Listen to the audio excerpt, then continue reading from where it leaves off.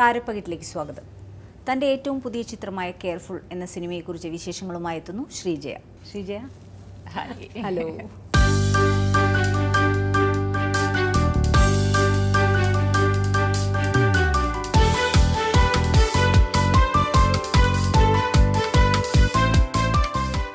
ശ്രീജയ എന്ന് പറയുമ്പോൾ തന്നെ നമുക്കൊരു ഗൃഹാതുരതയുടെ ഒരു ഫീലാണ്. സന്തോഷം.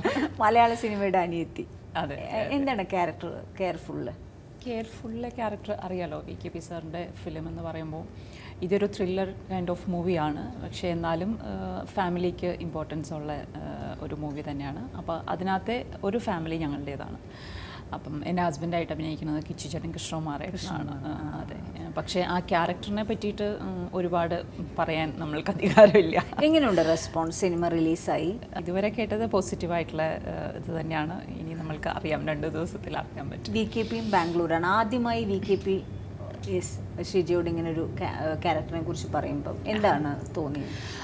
എനിക്ക് VKP ഇപ്പോൾ അറിയാവുന്നതല്ല. ഞാൻ ഒരുപാട് വർഷം മുമ്പ് തന്നെ എനിക്ക് അദ്ദേഹത്തിനെ അറിയാം. കാരണം ഞാൻ പണ്ട് ഫിലിം ചെയ്തുകൊണ്ടിരിക്കുമ്പോൾ തന്നെ ഞാൻ VKPയുടെ ഒരു ആഡ് ചെയ്തിട്ടുണ്ട്, അമൃതാഞ്ജിൻ്റെ. അപ്പോൾ പിന്നെ കുറേ കാലം ഞാൻ ഫിലിമിൽ നിന്ന് വിട്ടു നിന്നിട്ടുണ്ടായിരുന്നു. ആ സമയത്താണ് VKP ഡയറക്ഷനിലേക്കൊക്കെ വരുന്നത്. പിന്നെ നമ്മൾ ബാംഗ്ലൂർ അടുത്തായതുകൊണ്ട് ഇടയ്ക്ക് എന്തെങ്കിലും ഫംഗ്ഷനും കാര്യങ്ങൾക്കൊക്കെ ആയിട്ട് കാണാറുണ്ട്. ഇതല്ലെങ്കിലും ഞാൻ അഭിനയിച്ചിട്ടില്ലെങ്കിലും അദ്ദേഹത്തിൻ്റെ ഫിലിംസൊക്കെ നമ്മൾ കാണാറുണ്ട്, ഫിലിംസിനെ പറ്റിയിട്ടൊക്കെ സംസാരിക്കാറുണ്ട്. കെയർഫുൾ എന്ന സിനിമയിൽ ശ്രീജയ എത്തുന്നു എന്ന് പറഞ്ഞപ്പോൾ എനിക്ക് ആദ്യം എൻ്റെ മനസ്സിൽ തോന്നിയത്, ഇത്രയും സൂപ്പർ സ്റ്റാർസ്, ഇത്രയും മലയാള സിനിമയിലെ സൂപ്പർ സ്റ്റാർസിനെ ആങ്ങളമാരായി കിട്ടിയ ഒരു നടി വേറെ ഞാൻ മാത്രം. അതെ, ആ ഒരു അനിയത്തി പട്ടം എത്ര കാലം അതെങ്ങനെ എൻജോയ് ചെയ്തു? എനിക്ക് ഭയങ്കര സന്തോഷമുണ്ട് അതിനകത്ത്. കാരണം സുരേഷ് ഏട്ടൻ, മമ്മൂക്ക, ലാലേട്ടൻ, അങ്ങനെ എല്ലാവരുടെയും അനിയത്തി. ഇതൊന്നും ഞാൻ ആദ്യം ഒരു അനിയത്തി ചെയ്തുകൊണ്ടായിരിക്കാം. പിന്നെ അനിയത്തി എന്ന് പറയുമ്പം പെട്ടെന്ന് എല്ലാവരും സുരേഷ് ഗോപി എന്ന് പറയുന്ന നമുക്കറിയാം, സുരേഷ് ഏട്ടൻ, സിദ്ദിഖേട്ടൻ, ഇവരൊക്കെ ചിലരും പോലീസ് വേഷം കൈകാര്യം ചെയ്യുന്ന പോലെ തന്നെ ഞാനൊരു സഹോദരി, ഒരു അനിയത്തി പട്ടം എല്ലാ സിനിമയിലും. അതെങ്ങനെയോ വന്നു പെട്ടതാണ്, എനിക്കറിയില്ല. പക്ഷെ ഇപ്പോഴും എനിക്ക് ഞാൻ ചെയ്ത ക്യാരക്ടേഴ്സൊക്കെ എനിക്ക് ഇപ്പോഴും ഭയങ്കര ഇഷ്ടമാണ്. നമുക്ക് കന്മദത്തിലെ സുമയെ പെട്ടെന്ന് നമുക്ക് ഓർമ്മ വരുന്നത് ശ്രീജയ എന്ന് പറയുമ്പോൾ മനസ്സിലാദ്യം വരുന്നത്. അതെ, അതെനിക്കൊരിക്കലും മറക്കാൻ പറ്റാത്തൊരു അനുഭവം തന്നെയാണ്. കാരണം ലോസ് സാറിൻ്റെ സ്ക്രിപ്റ്റിൽ ഒരു നല്ല ക്യാരക്ടർ ചെയ്യാൻ പറ്റുക എന്ന് പറഞ്ഞാൽ ഭയങ്കര, ഇന്നും ഞാൻ അഭിമാനിക്കുന്ന, ഇപ്പോഴും എന്നെ കുറച്ച് പേരെങ്കിലും ഓർത്തിരിക്കുന്നുണ്ടെങ്കിൽ അത് സുമേച്ചി എന്ന് പറഞ്ഞ ക്യാരക്ടർ. പലരും അതിനെപ്പറ്റി സംസാരിക്കാറുണ്ട്. അതിനെപ്പറ്റി പറയുമ്പോൾ ഈ പറഞ്ഞ പോലെ ലാലേട്ടൻ, മഞ്ജു, അങ്ങനെ എല്ലാവരും ഉള്ളൊരു ആ കോമ്പിനേഷൻ സീനിലെ ഡയലോഗും നമുക്ക് ഇപ്പോഴും മറക്കാൻ പറ്റില്ല. വളരെ ഇമോഷണൽ ആയിട്ട് മഞ്ജു എന്ന് പറയുന്ന ഒരു സീനുണ്ട്, തുറന്നു പറയൂ എന്നുള്ള. ഇപ്പോഴും നമുക്ക് ആ കന്മദം എന്ന് പറയുമ്പോൾ പെട്ടെന്ന് കുറെ അനിയത്തിമാരും, ആ കാലത്തെ സിനിമ, ആ കാലത്തെ ലൊക്കേഷൻ, എങ്ങനെ ആ ഒരു മെമ്മറീസ്?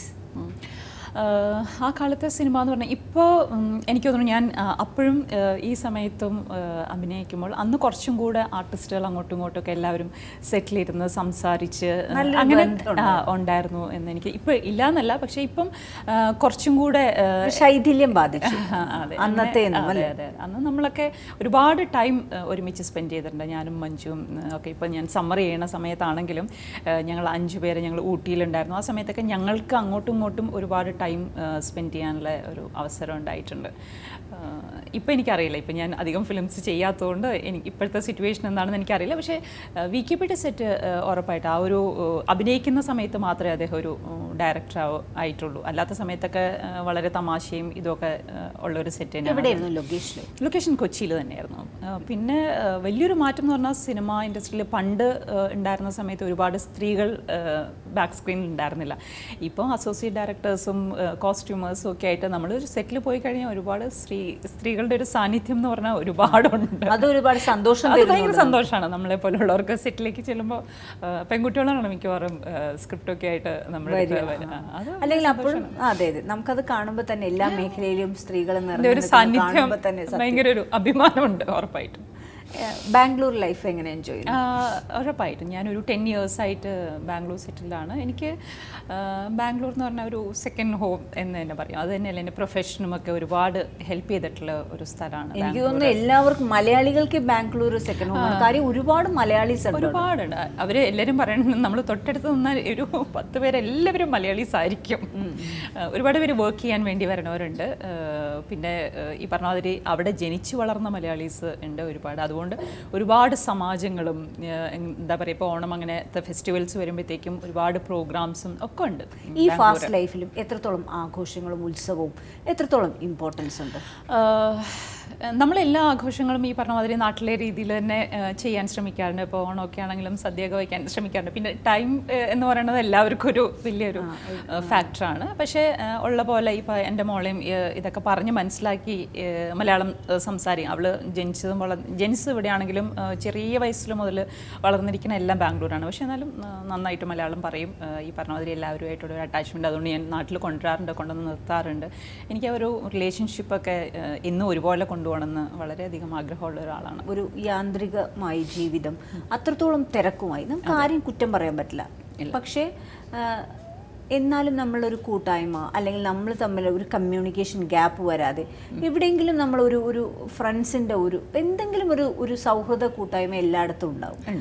അങ്ങനെ ഒരു ഉറപ്പായിട്ടുണ്ട്. എനിക്ക് ബാംഗ്ലൂർ ഞാൻ ഈ ക്ലാസ്സുമായിട്ട് ബന്ധപ്പെട്ട് എനിക്ക് ഒരുപാട് ആൾക്കാരുമായിട്ട് കമ്മ്യൂണിക്കേറ്റ് ചെയ്യേണ്ടി വരാറുണ്ട്. ഇപ്പോൾ ഞാൻ പറഞ്ഞില്ല ഒരു 10 ഇയേഴ്സ് ആയതുകൊണ്ട് ഒരുപാട് ആൾക്കാർ ഒരു 6-7 ഇയേഴ്സ് നമ്മുടെ കൂടെ. ഇപ്പോൾ ഒരു കുട്ടി 6 ഇയേഴ്സിലാണ് സ്റ്റാർട്ട് ചെയ്യുന്നതെന്നുണ്ടെങ്കിൽ ആ കുട്ടി ഒരു 10th ഗ്രേഡ് വരെയൊക്കെ നമ്മുടെ കൂടെ ഉറപ്പായിട്ടും അവരുണ്ടാവും. പിന്നെ അവരുടെ ഹയർ എഡ്യൂക്കേഷൻ ആവണ സമയത്ത് മാത്രമാണ് അവർ ഇതൊന്നൊരു ബ്രേക്ക് എടുത്തിട്ട് പോകുള്ളൂ. അപ്പം ഈ കുട്ടികൾ മാത്രമല്ല അവരുടെ പാരൻസായിട്ടും നമുക്കൊരു നല്ലൊരു അണ്ടർസ്റ്റാൻഡിങ്ങും അവർക്ക് നമ്മളെപ്പറ്റി അറിയാം. ഇത്രയും വർഷം നമ്മുടെ കൂടെ ഉണ്ടാകുമ്പോൾ അവർക്ക് നമ്മളെപ്പറ്റി അറിയാനും പറ്റും. അപ്പോൾ എനിക്കൊരു ഗ്രൂപ്പ് ഓഫ് ആൾക്കാരുണ്ട്, ഒരു 10 ലേഡീസിൻ്റെ ഒരു ഗ്രൂപ്പുണ്ട്. അപ്പോൾ അതൊരു മോഹിനിയാട്ടം ബാച്ചും കൂടിയാണ്. അപ്പം അവിടെ നമ്മൾ എല്ലാ കാര്യങ്ങളും ചർച്ച ചെയ്യാറുണ്ട്. അതിൽ ഫിലിം വരാറുണ്ട്, പൊളിറ്റിക്സ് വരാറുണ്ട്, എല്ലാ കാര്യങ്ങളെ പറ്റിയും നമ്മൾ ചർച്ച ചെയ്യാറുണ്ട്. അപ്പോൾ ഇതിപ്പോൾ ബാംഗ്ലൂരുള്ളൊരു ഗ്രൂപ്പ്. പക്ഷേ നമ്മളൊരു സിനിമയിൽ ഒരുപാട് വർഷം നിന്ന് കഴിഞ്ഞാൽ തീർച്ചയായിട്ടും നമ്മളിപ്പം കല്യാണമൊക്കെ കഴിഞ്ഞ് സെറ്റിലായാൽ പോലും നമ്മളെന്നും തിരിഞ്ഞു നോക്കുമ്പോൾ അല്ലെങ്കിൽ നമ്മളെന്നും ആകാംക്ഷയോടെ ഒന്ന് ഉറ്റുനോക്കുന്ന ഒരു മേഖല എന്ന് പറയുന്നത് നമ്മൾ വർക്ക് ചെയ്ത ഏരിയ തന്നെയാണ്. അപ്പോൾ എങ്ങനെയാണ് സിനിമയൊക്കെ അപ്ഡേറ്റ് ചെയ്യുന്നത്? സിനിമ എപ്പോഴും ഈ പറഞ്ഞ പോലെ നമ്മൾ വർക്ക് ചെയ്ത ഏരിയ ആണ്. അത് തന്നെയല്ല നമ്മൾ കുറേ ആൾക്കാരുമായിട്ട് പരിചയമുള്ളതുകൊണ്ട് ഇപ്പോൾ മഞ്ജു തിരിച്ചു വരിക എന്ന് പറഞ്ഞാൽ എനിക്കൊക്കെ ഭയങ്കര എക്സൈറ്റ്മെൻ്റ് ആയിരുന്നു. കാരണം നമ്മുടെ കൂടെ വർക്ക് ചെയ്തിരുന്ന ഒരാൾ വീണ്ടും തിരിച്ച് ഇൻഡസ്ട്രിയിൽ വരിക, നന്നായിട്ട് ഒരുപാട് ഫിലിംസ് നന്നായി ചെയ്യുക, അല്ലെങ്കിൽ മഞ്ജു ഡാൻസിലേക്ക് തിരിച്ചു വരിക എന്നൊക്കെ പറഞ്ഞാൽ ഭയങ്കര സന്തോഷം. അപ്പോൾ എന്താണെന്ന് വെച്ചാൽ നമ്മൾ FB കൂടെയും ഇപ്പോൾ മഞ്ജുന് മാത്രമല്ല ബാക്കി എല്ലാവരുടെ കാര്യങ്ങളും നമ്മൾ എന്താ പറയുക അറിയാറുണ്ട്. ഏതൊക്കെയാണ് പുതിയ ഫിലിംസ്. പണ്ട് എന്ന് പറഞ്ഞാൽ അത്രയും ഒരു ഓപ്പർച്യൂണിറ്റി ഇല്ല നമുക്ക്. ഒരു ഫിലിം റിലീസ് ഉറപ്പായിട്ടും ഇല്ല. ഫിലിം റിലീസ് ആവുക എന്ന് പറഞ്ഞാൽ അതിനകത്ത് ആ ഒരു പോസ്റ്റ് കൂടെ മാത്രമാണ് നമ്മൾ അതിൽ ആരാണ് അഭിനയിക്കുന്നത് അല്ലെങ്കിൽ മാക്സിമം ഒരു ഡയറക്ഷൻ ആരാണെന്ന് വരെ നമുക്കറിയാൻ പറ്റും. പക്ഷേ ഇപ്പോഴത്തെ സിറ്റുവേഷൻ അതല്ല. ഇപ്പോൾ ഈ സോഷ്യൽ മീഡിയ വന്നതോടുകൂടി എത്രത്തോളം ആക്റ്റീവാണ് സോഷ്യൽ മീഡിയ? ഞാൻ FBയിൽ കുറച്ച് ആക്റ്റീവാണ്. വേറെ ഒന്നിലും ഇല്ലെങ്കിലും അത് ഫോളോ ചെയ്യാറുണ്ട്. അപ്പോൾ അതുകൊണ്ട് എനിക്ക് ഫിലിമിൻ്റെ അപ്ഡേറ്റ്സും കാര്യങ്ങളൊക്കെ അത് ത്രൂ കിട്ടാറുണ്ട്. അപ്പം ഇങ്ങനത്തെ സോഷ്യൽ മീഡിയ വന്നതുകൊണ്ട് ആൾക്കാർക്ക് ഫിലിമിലേക്ക് കുറച്ചും കൂടെ അടുത്തു എന്ന് എനിക്ക് തോന്നാറുണ്ട്. അതിപ്പം ആരാണ് അഭിനയിക്കുന്നത്, അല്ലെങ്കിൽ ആരാണ് ഡയറക്ഷൻ, അല്ലെങ്കിൽ അതിൻ്റെ മ്യൂസിക് ആരാണ്, അതിലെ പാട്ടുകൾ എല്ലാം ഒരു ഫിലിം റിലീസ് ചെയ്യുന്നതിന് മുമ്പ് തന്നെ നമ്മൾക്ക് അല്ലെങ്കിൽ ഒരു പ്രേക്ഷകർക്ക് കാണാനുള്ളൊരു ചാൻസ് ഉണ്ട് അല്ലേ? ഇപ്പോൾ പണ്ടത്തെ സിറ്റുവേഷൻ നമുക്ക് അങ്ങനെ അല്ല. ഇപ്പോൾ ചാനൽസിലാണെങ്കിലും അതിൻ്റെ പ്രൊമോഷൻ എന്നുള്ള രീതിയിൽ എല്ലാ സ്റ്റാർസും വരണു, അതിൻ്റെ ഓഡിയോ ലോഞ്ച് വളരെ കേമമായിട്ട് നടക്കണു. അപ്പോൾ എനിക്ക് തോന്നുന്നത് അതൊരു നല്ല കാര്യമാണ്. കാരണം ആ ഫിലിമിനെ പറ്റി കുറച്ചും കൂടെ ആൾക്കാർക്ക് അറിയാൻ പറ്റുന്നതുകൊണ്ട് അവർക്കൊരു ഇഷ്ടം തോന്നിക്കഴിഞ്ഞാൽ ഉറപ്പായിട്ടും അവരത് തിയേറ്ററിൽ പോയി കാണാൻ പണ്ടൊരു സിനിമ അഭിനയിച്ചു പോയാൽ പിന്നെ ഈ മൗത്ത് പബ്ലിസിറ്റിയിലാണ് അത്രയേ ഉള്ളൂ. അല്ലെങ്കിൽ ആ പോസ്റ്റേഴ്സ് അല്ലെങ്കിൽ കണ്ട് ഈ പറഞ്ഞ മാതിരി ആ ഒരു പബ്ലിസിറ്റിയിൽ മാത്രമാണ്. പക്ഷേ ഇപ്പോഴത്തെ സ്ഥിതി അങ്ങനെയല്ല. നല്ല ഫിലിം ആണെങ്കിൽ ഉറപ്പായിട്ടും ആൾക്കാർ കാണുമെന്ന് തന്നെയാണ് എൻ്റെ വിശ്വാസം. ഇപ്പം നമ്മൾ മലയാള സിനിമ നമുക്ക് നോക്കുകയാണെങ്കിൽ ഇപ്പോൾ വേൾഡ് റിലീസ് വരെ സംഭവിക്കാറുണ്ട്. ബ്രഹ്മാണ്ഡ ചിത്രങ്ങൾ വരുമ്പോഴും അതുപോലെ തന്നെയാണ്. ബാഹുബലി, യെസ്. കൊച്ചു കൊച്ചു സിനിമകൾ വരുമ്പോൾ എങ്ങനെ ബാംഗ്ലൂർ റിലീസസിനെ എങ്ങനെ കാണുന്നു? പോയി സിനിമയൊക്കെ കാണാറുണ്ട്. പിന്നെ ഞാൻ ഈ പറഞ്ഞ പോലെ നമുക്ക് ടൈമിൻ്റെ ഒരു റെസ്ട്രിക്ഷൻ ഉള്ളതുകൊണ്ട് PVRലൊക്കെ വരുമ്പോൾ നമുക്ക് കുറച്ചും കൂടെ ഈസിയാണ് പോയി കാണാൻ. അല്ലാത്ത തിയേറ്റേഴ്സ് ആകുമ്പോൾ കുറേ ദൂരമായിരിക്കും. അപ്പോൾ എനിക്ക് എപ്പോഴും മിസ് ചെയ്യുന്ന പല നല്ല ഫിലിംസും ആ തിയേറ്റേഴ്സിൽ വരാറില്ല. അപ്പോൾ നമുക്കത് കാണാനുള്ള ചാൻസ്, അങ്ങനെ ഒരുപാട് ഫിലിംസ് എനിക്കും കാണാൻ പറ്റാതെ പോയിട്ടുണ്ട്. അപ്പോൾ അതെന്തുകൊണ്ടാണെന്ന് എനിക്കും എന്താ പറയുക, ഞാൻ എപ്പോഴും ചോദിക്കണം എന്ന് വിചാരിക്കും. എപ്പോഴും നല്ല ഫിലിംസ് നല്ല തിയേറ്റേഴ്സ് വരുമ്പോഴല്ലേ നമുക്ക് പോയി കാണാനുള്ളൊരു സൗകര്യം ഉണ്ടാവുക. പണ്ട് സിനിമയിൽ അഭിനയിച്ചുകൊണ്ടിരുന്നപ്പോൾ ഒരു അനിയത്തി വേഷം ചെയ്ത് കഴിഞ്ഞ് ആ ഒരു സ്ക്രിപ്റ്റ് കേൾക്കുമ്പോൾ, അല്ലെങ്കിൽ ആ ഒരു സിനിമയിൽ ശ്രീജയ അഭിനയിക്കണമെന്ന് പറയുമ്പോൾ ഉള്ള ഡിസ്കഷൻ എങ്ങനെയായിരുന്നു? ഒരു സ്ക്രിപ്റ്റിൻ്റെ അത് ഹെഡ് ടു ടോ കേൾക്കാറുണ്ടോ, അതോ ശ്രീജയുടെ ക്യാരക്ടർ മാത്രമേ പറയാറുള്ളൂ? അതെനിക്ക് പറഞ്ഞു വരേണ്ട ഒരു കാര്യമാണ്. പണ്ട് ഫിലിം അതാണ് വലിയൊരു വ്യത്യാസം നമ്മൾക്ക് കാണാൻ പറ്റുന്നത്. പണ്ടൊരു ഫിലിം നമ്മുടെ ക്യാരക്ടർ എന്താണെന്ന് നമുക്ക് അറിയാൻ പറ്റും സെറ്റിൽ വരുന്നതിന് മുമ്പ്, അത്രയേ ഉള്ളൂ. പിന്നെ നമ്മൾ ലൊക്കേഷനിൽ ചെന്ന് കഴിഞ്ഞാൽ നമ്മുടെ ഭാഗങ്ങൾ നമ്മൾ വായിച്ച് അതിനനുസരിച്ച് ഡയറക്ടർ പറഞ്ഞതനുസരിച്ച്. പക്ഷേ ഇപ്പോൾ എന്ന് പറഞ്ഞാൽ ഇപ്പം എല്ലാവരും വളരെ പ്രൊഫഷണലാണ്. പണ്ടത്തെ വെച്ച് നോക്കുമ്പോൾ എനിക്കങ്ങനെ തോന്നിയിട്ടുണ്ട്. ഇപ്പോൾ നമ്മൾ വരണേന് തലേ ദിവസം മുമ്പ് തന്നെ നമ്മൾ സെറ്റിൽ പോയിട്ട്, ഞാനിപ്പോൾ വിക്കിപീഡിയ പഠനത്തിനും അത് ചെയ്തിട്ടുണ്ടായിരുന്നു. ഞാൻ എല്ലാ ആർട്ടിസ്റ്റും അങ്ങനെയാണ് ചെയ്യണതെന്ന് ഞാൻ അറിഞ്ഞപ്പോൾ തലേ ദിവസം തന്നെ ലൊക്കേഷനിൽ പോയിട്ട് സ്ക്രിപ്റ്റ് വാങ്ങി നമ്മളത് ബൈ ഹാർട്ട് പഠിച്ച് 8 എന്നുള്ളത് നമ്മൾ പിറ്റേ ദിവസം. അപ്പോൾ അങ്ങനെ നോക്കുമ്പോൾ ഇപ്പോഴത്തെ ആർട്ടിസ്റ്റുകളെല്ലാവരും അവർക്ക് സിനിമയോടുള്ള ഒരു അപ്രോച്ച് ഭയങ്കര ഡിഫറെൻ്റ് ആണ്, കുറച്ചുകൂടെ പ്രൊഫഷണൽ, വെരി പ്രൊഫഷണൽ. അത് ക്യാമറയ്ക്ക് പിന്നിലാണെങ്കിലും മുമ്പിലാണെങ്കിലും പണ്ടത്തെക്കാട്ടിലും ഒരുപാട് അവർ എന്താ പറയുക, അതിനോട് ഭയങ്കര ഡെഡിക്കേഷനോടുകൂടി കണ്ടിട്ട് ഒരു ക്യാരക്ടറിന് വേണ്ടിയിട്ട്. ഇപ്പോഴത്തെ ഹീറോസൊക്കെ ആണെങ്കിലും 2 months 3 months അവർ ബ്രേക്ക് എടുത്ത് അതിൻ്റെ ഫിസിക് വരെ മാറ്റി. അത് തന്നെയല്ല, അവർക്ക് അവരുടെ ക്യാരക്ടർ മാത്രമല്ല, വെയിറ്റ് കൂട്ടണമെങ്കിൽ കൂട്ടും, വെയിറ്റ് കുറയ്ക്കണമെങ്കിൽ കുറയ്ക്കും. ആ ഒരു ഡെഡിക്കേഷൻ എന്ന് പറഞ്ഞിട്ടുണ്ടെങ്കിൽ ഭയങ്കര കൂടുതലാണ്. അത് തന്നെ അവർക്ക് അവരുടെ ക്യാരക്ടേഴ്സ് മാത്രമല്ല, അവർക്ക് ആ ഹോൾ സ്ക്രിപ്റ്റ് എന്താണെന്ന് അറിയാം. ഓരോ ആൾക്കാരും പ്ലേ ചെയ്യുന്ന ക്യാരക്ടേഴ്സിനെ പറ്റിയുള്ള എന്താ പറയുക ഡീറ്റെയിൽസ് വരെ അവർക്കറിയാം. അപ്പോൾ അതിൽ നിന്ന് നമുക്ക് മനസ്സിലാവുന്നത് അവരത്രയും ഒരു സീരിയസ്നെസ്സോട് കൂടിയിട്ട് ആ ഫിലിമിനെ അപ്രോച്ച് ചെയ്യണത് അത് വളരെ സന്തോഷമുള്ളൊരു കാര്യം തന്നെയാണ്. തിരിച്ചുവരവ് എന്ന് പറയുന്നത് 2 വർഷം മുമ്പ് അവതാരം എന്ന സിനിമ, പക്ഷെ അത് അത്രയും ശ്രദ്ധിക്കപ്പെട്ടൊരു സിനിമയായിരുന്നില്ല. അതെ, ഞാൻ ജോഷി സാറിൻ്റെ പണ്ടും പത്രം ഫിലിമിൽ അഭിനയിച്ചിട്ടുണ്ട്. അവരൊക്കെ എനിക്കെന്നും എൻ്റെ ഗുരുസ്ഥാനാണ്. Law sir, Joshi sir, Sibi sir, Sathyan sir, TV ചന്ദ്രൻ സാറ് ഒക്കെ. അപ്പോൾ എനിക്ക് ഇപ്പോഴും അവരുടെ ഫിലിംസിൽ അഭിനയിക്കുക എന്ന് പറഞ്ഞാൽ എനിക്ക് ഭയങ്കര സന്തോഷമുള്ള കാര്യം തന്നെയാണ്. അപ്പോൾ സാറിൻ്റെ അവതാരം എന്ന ഫിലിം ചെയ്തു. ദിലീപേട്ടൻ ആയിരുന്നു കൂടെ കോമ്പിനേഷനുള്ളത്. അതിനുശേഷം ചെയ്യുന്ന മൂവിയാണിത്. ഇത്രത്തോളം ഇപ്പം ഇവിടെ നാട്ടിൽ വന്നു, ബാംഗ്ലൂർ നാട്ടിൽ വന്നു, ആൾക്കാരൊക്കെ തിരിച്ചറിയുന്നു ശ്രീജയ? കുറേ ആൾക്കാർ എന്നെ തിരിച്ചറിയാറില്ല, കാരണം എൻ്റെ ഇതൊക്കെ മാറി ഉള്ളതുകൊണ്ട്. പക്ഷെ വലുതായിട്ട് മാറ്റമൊന്നുമില്ല. അതെനിക്ക് ഡാൻസ് സ്കൂൾ റൺ ചെയ്യുന്നുണ്ടായിരിക്കും. അത് വളരെ റെഗുലറായിട്ട് പ്രാക്ടീസും കാര്യങ്ങളും. ഞാനിപ്പോഴും എൻ്റെ ടീച്ചറടുത്ത് ആഴ്ചയിൽ ഒരു 3 ദിവസം ക്ലാസ്സിന് പോകും. അത് തന്നെയല്ല ഇപ്പോൾ കച്ചേരികൾ ചെയ്യാറുണ്ട്. അപ്പോൾ പാട്ടിൽ മ്യൂസീഷ്യൻസ് കച്ചേരി ചെയ്യണ പോലെ നമ്മൾ 1.5 മണിക്കൂർ കണ്ടിന്യൂസ് ആയിട്ട് ഡാൻസിൽ കച്ചേരികൾ ചെയ്യും. അപ്പോൾ അത് വളരെ സീരിയസ് ആയിട്ട് ചെയ്യുന്നതുകൊണ്ട് ഇങ്ങനെയൊക്കെ ഇരിക്കുന്നു, മെയിൻറ്റെയിൻ ചെയ്തു. അതെ. അപ്പോൾ ചില സമയത്ത് ഇപ്പോൾ ഞാൻ ഫോറത്തിലൊക്കെ മൂവിക്ക് പോകുമ്പോൾ എന്നെ നോക്കിയിട്ട് ആൾക്കാർ ഇങ്ങനെ പാസ് ചെയ്യും. പക്ഷെ എന്നിട്ട് തിരിഞ്ഞിങ്ങനെ നിന്ന് വീണ്ടും നോക്കും. ആ ഒരു റീകളക്ട് ചെയ്തെടുക്കുന്ന എനിക്ക് തോന്നുന്നു വെച്ചാൽ ഇപ്പൊ സിനിമ ഉണ്ടോ സിനിമയില്ലേ, പക്ഷെ ടിവിയിൽ ഇപ്പം പഴയ സിനിമകൾ കൂടുതൽ ടിവിയിൽ കാണുമ്പോൾ നമുക്ക് പെട്ടെന്ന് അയ്യോ മിസ് ചെയ്യും ശ്രീജയെ. ശ്രീജയ ഇപ്പം വിക്കിപീഡിയ പടത്തിൽ ശ്രീജയ വരുന്നു എന്ന് പറയുമ്പോൾ നമ്മുടെ മലയാളത്തിന്റെ അനിയത്തി വീണ്ടും വരുന്നു എന്നായിരിക്കും എല്ലാവരും ഓർത്തിട്ടുണ്ടാവുക. FBയിലൊക്കെ ചോദിക്കാറുണ്ട് പഴയ ആൾ തന്നെയാണോ തിരിച്ചു വരണത് എന്നുള്ളത്. അപ്പം എനിക്കൊരുപാട് സന്തോഷമുണ്ട്. കാരണം ഞാൻ പറഞ്ഞ പോലെ എനിക്ക് കുറച്ച് നല്ല ഡയറക്ടേഴ്സിൻ്റെ കൂടെ വർക്ക് ചെയ്യാൻ പറ്റിയിട്ടുണ്ട്. അപ്പോൾ ഇനിയും നല്ല ക്യാരക്ടേഴ്സ് വരുവാണെങ്കിൽ ഉറപ്പായിട്ടും ചെയ്യും. നമ്മളെപ്പോഴും പറയാറുണ്ട് മലയാളത്തിൻ്റെ ആ ഒരു പ്രാധാന്യം കുറഞ്ഞു പോകുന്നു. മലയാളത്തിൻ്റെ ഇപ്പോഴത്തെ പ്രത്യേകിച്ചും ഇപ്പോൾ വളർന്നു വരുന്ന കുട്ടികൾക്ക് മലയാളത്തിൽ അക്ഷരസ്ഫുടതയായാലും മലയാളം സംസാരിക്കാൻ തന്നെ ബുദ്ധിമുട്ടുണ്ട് എന്നൊക്കെ. ബാംഗ്ലൂരിലെ കുട്ടികളെ, മലയാളി കുട്ടികളെ എങ്ങനെ കാണും? ശ്രീജയുടെ മോൾ എത്രത്തോളം? ഞാൻ ആദ്യം എൻ്റെ മകളെ പറ്റി പറയാം. ഞാൻ വീട്ടിൽ ഇപ്പോൾ പുറത്ത് ഇറങ്ങുമ്പോൾ ഇപ്പോൾ നമുക്ക് വരുന്ന കുട്ടികളാണെങ്കിലും പാരൻസ് ആണെങ്കിലും മലയാളീസ് മാത്രമല്ല, ഒരുപാട് വേറെ ക്രൗഡും ഇപ്പോൾ തമിലിയൻസ് ഉണ്ട്, കന്നഡിഗാസ് ഉണ്ട്, പഞ്ചാബീസ് ഉണ്ട്. അപ്പോൾ നമുക്ക് ജനറൽ ആയിട്ട് ഒരു ലാംഗ്വേജ് മിക്കവാറും ഇംഗ്ലീഷ് തന്നെ ആയിരിക്കും. കാരണം നമ്മുടെ ക്ലാസ് ആയാലും അതാണ് കോമൺ ആയിട്ട് ഒരു 15 സ്റ്റുഡൻസിൻ്റെ ബാച്ച് എന്നൊക്കെ പറയുമ്പോഴത്തേക്കും നമ്മൾ മലയാളത്തിൽ സംസാരിച്ച് കഴിഞ്ഞാൽ ബാക്കി കുട്ടികൾക്ക് അത് ഭയങ്കര ബുദ്ധിമുട്ടാണ്.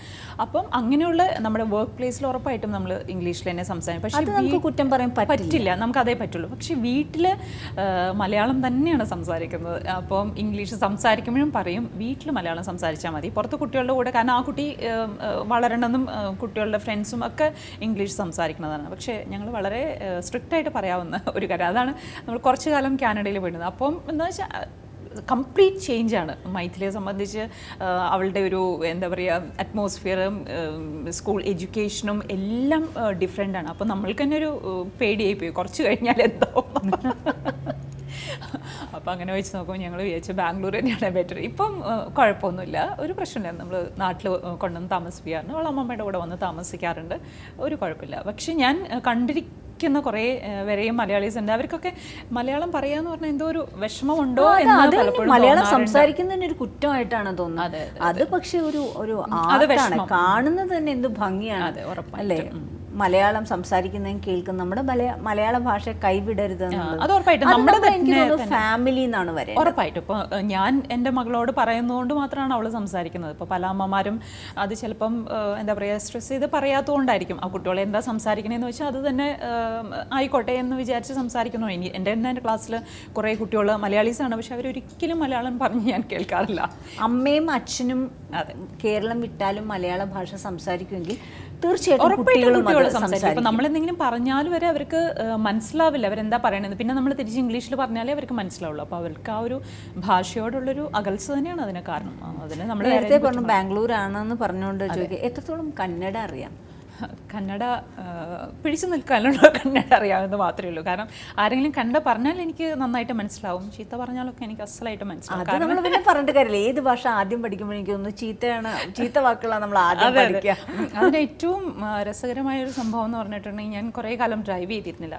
പിന്നെ കാനഡയിൽ നിന്ന് തിരിച്ചു വരുന്ന സമയത്ത് ഞാനും മോളും മാത്രമായിട്ട് കുറച്ച് കാലം ഉണ്ടായിരുന്നു. അപ്പോൾ ഹസ്ബൻഡ് ഇല്ലാത്തതുകൊണ്ട് എനിക്ക് ഡ്രൈവ് ചെയ്തേ പറ്റൂ, വേറെ ഓപ്ഷനൊന്നും ഉണ്ടായിരുന്നില്ല. കുറച്ച് നാളെങ്ങനെയൊക്കെ അഡ്ജസ്റ്റ് ചെയ്തു. പിന്നെ എനിക്ക് മനസ്സിലായി, കാരണം ഈ സ്കൂളിൽ ഡ്രോപ്പ് ചെയ്യുക, എനിക്ക് ക്ലാസ്സിൽ പോകാമെന്നൊക്കെ പറയുമ്പോഴത്തേക്കും എല്ലാം എന്നും നമുക്ക് ഒരാളെ ഡിപ്പെൻഡ് ചെയ്യാൻ പറ്റില്ല.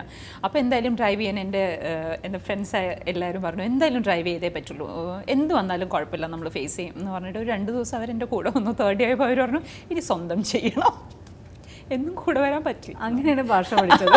അങ്ങനെ ഞാൻ ആദ്യമായി ഡ്രൈവ് ചെയ്യാൻ തുടങ്ങി. ഞങ്ങളുടെ ഒരു ജംഗ്ഷൻ അവിടെ ചെന്നപ്പോൾ വണ്ടി നിന്നു. അപ്പോൾ ഈ കന്നഡക്കാർ ഓട്ടോ ആൾക്കാർ നല്ല ചീത്ത പറഞ്ഞു. അന്നാണ് ഞാൻ ആദ്യമായിട്ട് ഇത്രയും സീരിയസ് ആയിട്ട് കന്നഡ ശ്രദ്ധിച്ചത്. അവിടെ തുടങ്ങി. അപ്പോൾ അതുകൊണ്ട് കന്നഡ കേട്ടാൽ അസലായിട്ട് നമുക്ക് മനസ്സിലാവും. അത്യാവശ്യം എന്തെങ്കിലുമൊക്കെ പറയും. ഒരു ഡാൻസ് സ്കൂൾ നടത്തുകയാണ്, എങ്ങനെ പോകുന്നു? എല്ലാം നന്നായി പോകുന്നു. എൻ്റെ ഡാൻസ് സ്കൂളിൻ്റെ പേര് SSCD, Sreejaya school of classical dance. ഞാൻ ഒരു ബ്രാഞ്ചായിട്ട് തുടങ്ങിയതാണ് കോരമംഗല എന്ന് പറഞ്ഞ സ്ഥലത്ത്. പക്ഷേ ഇപ്പം ദൈവം സഹായിച്ച് 5 ബ്രാഞ്ചസ് ഉണ്ട്. എല്ലാവരുടെയും ഈ പറഞ്ഞ മാതിരി ക്ലാസ്സസ് അറ്റൻഡ് ചെയ്യാറുണ്ട്. എനിക്ക് സ്റ്റാഫുണ്ട് എല്ലായിടത്തും മാനേജ് ചെയ്യാനായിട്ട്. പക്ഷേ ഞാൻ മാസത്തിലൊരു 2 ക്ലാസ് വീതം എല്ലാ ബ്രാഞ്ചിലും എടുക്കാറുണ്ട്. ഈ പഠിക്കാൻ വരുന്ന കുട്ടികൾ ശരിക്കും പറഞ്ഞാൽ എനിക്കെപ്പോഴും തോന്നിയിട്ടുണ്ട്, നമ്മൾ വളരെ ഇഷ്ടത്തോടു കൂടി വരുന്ന കുട്ടികൾ പഠിക്കണം. പക്ഷെ ചില കുട്ടികൾ അമ്മമാരുടെ ഇഷ്ടത്തിന് വഴങ്ങി വരുന്നുണ്ടാവും. ഇന്ന് അവരമ്മയ്ക്ക് നിർബന്ധമാണ് എൻ്റെ കുട്ടി പാട്ട് അല്ലെങ്കിൽ ഡാൻസ് പഠിച്ചിരിക്കണം, സ്കൂളിൽ പോയില്ലെങ്കിലും കുഴപ്പമില്ല, അങ്ങനെ വിചാരിക്കുന്ന പാരൻസ് ഉണ്ട്. ബട്ട് അതല്ലാതെ കുട്ടിക്ക് പഠിക്കാൻ വന്നു വളരെ പാഷനോടുകൂടി പിന്നെ അതങ്ങ് അങ്ങനെ വളർത്തിയെടുക്കുന്നവരും ഉണ്ട്. എങ്ങനെയാണ് അതെങ്ങനെ കാണുന്നു ആ ഒരു വ്യത്യാസം? നമ്മൾ 3 വയസ്സ് മുതൽ അമ്മമാരെ വിളിക്കാൻ തുടങ്ങും. 3.5 വയസ്സായി എൻ്റെ മകൾ നന്നായിട്ട് ഡാൻസ് ചെയ്യും, TV നോക്കി അസലായിട്ട് ഡാൻസ് ചെയ്യും. അതുകൊണ്ട് എന്തായാലും അഡ്മിഷൻ എടുക്കുന്നത്. പക്ഷേ നമ്മൾക്കറിയാം അത് ആ കുട്ടികൾക്ക് അവർക്ക് എന്താ ചെയ്യാൻ പറ്റണമെന്ന് വെച്ചാൽ അവർ ചെയ്യും. പക്ഷേ അതൊരു ക്ലാസിക്കൽ ഡാൻസിന് ജോയിൻ ചെയ്യാൻ പറ്റുന്ന ഒരു ഏജ് അല്ലാന്ന് നമ്മൾ പലപ്പോഴും ആൾക്കാരെ പറഞ്ഞ് മനസ്സിലാക്കാറുണ്ട്. ഉറപ്പായിട്ടും. പക്ഷെ അത് നമ്മൾ പറയുമ്പം പല ആൾക്കാർക്ക് മനസ്സിലാവില്ല. അവർ വിചാരിക്കും നമുക്ക് എടുക്കാൻ പറ്റാത്തത് കൊണ്ടുള്ള ബുദ്ധിമുട്ട് കൊണ്ടാണെന്ന്. പക്ഷേ ഞാനൊരു 5.5 വയസ്സിലെടുത്തിട്ട് വരെ എനിക്ക് പറ്റിയിട്ടില്ല. കാരണം ആ കുട്ടികൾക്ക് ഇങ്ങനെ ഒരു സമം പൊസിഷൻ പറഞ്ഞാൽ പോലും അവർക്ക് അത് നിൽക്കാൻ പറ്റില്ല. നമ്മൾ അരമണ്ഡലത്തിൽ ഇരിക്കാൻ അതൊന്നും അവർക്ക് പറ്റില്ല. TV-യിൽ കാണുമ്പോൾ മൂവ്മെന്റ്സ് എന്ന് പറഞ്ഞാൽ അപ്പോൾ കാണുന്നു, അത് ഓർത്ത് വെക്കേണ്ട കാര്യമില്ല, അടുത്ത ദിവസം വേണ്ട, അപ്പോൾ കാണുമ്പോൾ അതിനോട് റിയാക്ട് ചെയ്താൽ മതി. അത്രേ ഉള്ളൂ.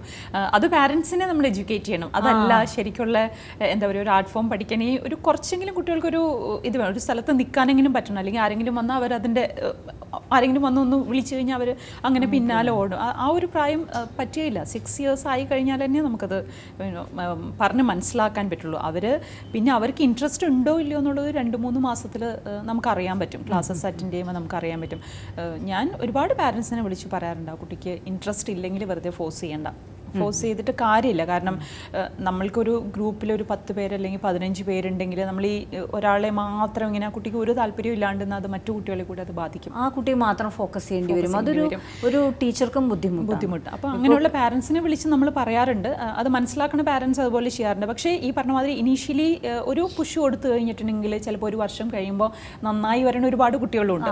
മനസ്സിലായോ? അപ്പോൾ അത് ഓരോ കുട്ടികളുടെ ഒരു കപ്പാസിറ്റി പോലെ ഇരിക്കും. ഇപ്പോൾ നമ്മളൊരു കാര്യം പറഞ്ഞു കൊടുത്താൽ പഠിക്കണതിനും അങ്ങനെയാണ്. ഓരോ കുട്ടികളുടെയും കപ്പാസിറ്റി ഡിഫറെൻറ്റാണ്. ഒരു കുട്ടിയെ കുറച്ച് ടൈം എടുക്കുകയാണെങ്കിൽ മറ്റു കുട്ടികൾ വേഗം പഠിക്കും, പക്ഷേ അതേപോലെ വേഗം മറക്കുകയും ചെയ്യും. അത് നമ്മളിപ്പോൾ ഇവിടെ കാണുന്ന ഒരു കാര്യമാണ്. കാര്യം ഒരു കുട്ടിയെ ഡാൻസ് പഠിപ്പിച്ചാൽ മാത്രം പോരാമയ്ക്ക് 5 ഐറ്റം പഠിപ്പിക്കണം. എങ്കിലേ കേരളത്തിൽ മാത്രം ഒതുങ്ങി നിൽക്കുന്ന വല്ലാത്തൊരു, അത് കേരളത്തിലെ മാത്രം ഒരു സവിശേഷതയാണ്. കാരണം പറഞ്ഞറിയിക്കാൻ വയ്യ നമുക്ക്. എങ്കിൽ മാത്രമേ കലാതിലൊക്കെ ആവാൻ പറ്റുള്ളൂ. അപ്പോൾ ബാംഗ്ലൂർ എനിക്ക് ഏറ്റവും ഇഷ്ടമുള്ളൊരു കാര്യം അതാണ്. അവിടെ ആ ഒരു സിസ്റ്റം വന്നിട്ടില്ല. അതുകൊണ്ട് പഠിക്കുന്ന ആൾക്കാർ ആ ഒരു കലയോടുള്ളൊരു താല്പര്യത്തിന് പഠിക്കുന്ന ആൾക്കാർ തന്നെ. അതുകൊണ്ടാണ് ഇത്രയും വർഷം നമ്മുടെ കൂടെ നിൽക്കുന്നത് ഞാൻ പറഞ്ഞത്. അല്ലെങ്കിൽ ഈ ഒരു കോമ്പറ്റീഷൻ ഇത് ഉള്ളൂ എങ്കിൽ കുട്ടികൾ ആ ഒരു ഐറ്റം മാത്രം പഠിക്കാൻ വരും. ഞാൻ അതിനെ ഒട്ടും എൻകറേജ് ചെയ്യാറില്ല. ഞാൻ അങ്ങനെ പഠിപ്പിക്കാറുമില്ല. ഇപ്പോൾ ബേസിക് മുതൽ പഠിപ്പിക്കുന്ന ആൾക്കാർ മാത്രമാണ് എൻ്റെ കൂടെ ഉള്ളത്. അല്ലാണ്ട് ഒരു ഐറ്റം മാത്രം ഒരു കോമ്പറ്റീഷന് വേണ്ടിയിട്ട് അങ്ങനെ പഠിപ്പിക്കാറില്ല നമ്മൾ. അങ്ങനെ അത് നിലനിൽക്കുകയില്ല. ഇല്ല, ഒരിക്കലും. അത്തരത്തിലുള്ള ആ ഒരു ഐറ്റം മാത്രം പഠിക്കാൻ വന്ന അത് 5 ഭാഗത്തോട്ട് നീങ്ങുന്നു.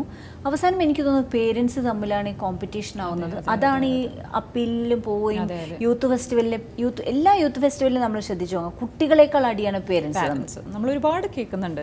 എനിക്ക് മനസ്സിലാവുള്ളത് എന്തിനാണ് എന്നുള്ളത്. ഒരു കുട്ടി ഒരു ആർട്ട് ഫോം പഠിക്കുക എന്ന് പറഞ്ഞാൽ അതൊരു വലിയൊരു, നമ്മളൊക്കെ വിചാരിക്കുന്ന ഒരു ദൈവാധീനമായിട്ടോ ഒരു കഴിവ് തന്നെയില്ല അത്. അല്ലാണ്ട് ഒന്നുമില്ലാത്ത ഒരാൾക്കൊരു ഡാൻസർ ആവാനോ അല്ലെങ്കിൽ ഒരു പാട്ടുകാരി ആവാനോ പറ്റും എനിക്ക് തോന്നുന്നില്ല. നമുക്കൊരു ബ്ലഡിൽ എന്തെങ്കിലും അതിനൊരു അംശം ഉണ്ടെങ്കിൽ മാത്രമേ നമുക്കത് വളർത്തിയെടുക്കാൻ പറ്റുള്ളൂ.